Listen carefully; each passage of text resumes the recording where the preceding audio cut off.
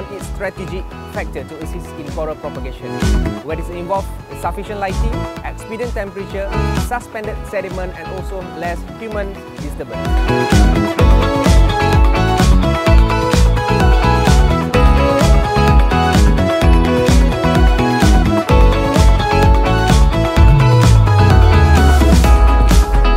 The latest assessment done on Malaysian marine ecosystem revealed a serious declining trend of fisheries resources against increasing demand of fisheries consumption.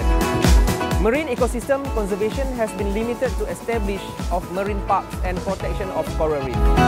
Only those protected reefs in marine parks are protected, while the rest of the reef are exposed to various threats leads to destruction. This research is conducted with an aim to create a healthy ecosystem that can enrich the habitat and increase the fisheries resources while narrowing the gap between resources and demand. This project has been launched by Yang Berhormat Datuk Seri Dr. Haji Wan Junaidi bin Tunku Jaafar, Minister at Ministry of Natural Resources and Environment Malaysia.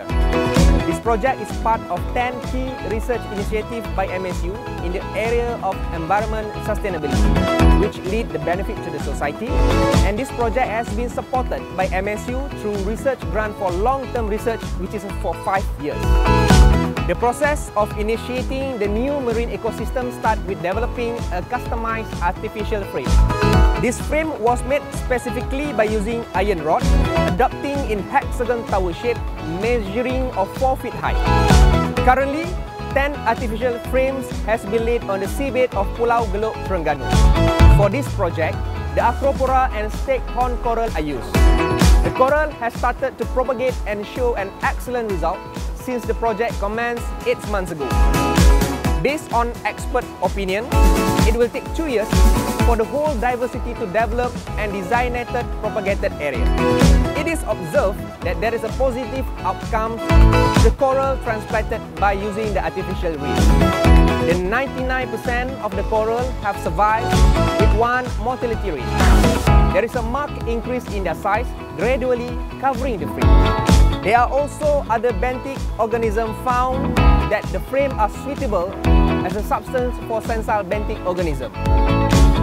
Our future plan is to propagate other species of coral and ultimately build a new marine park to further enhance the marine ecosystem at Pulau Geluk, Terengganu. As MSU Vision and Mission, we want to produce a different type of graduate which they have a wholesome attributes so that they can use it in their future. And this is also an effort by MSU to support the environmental conservation for the nature and for the future.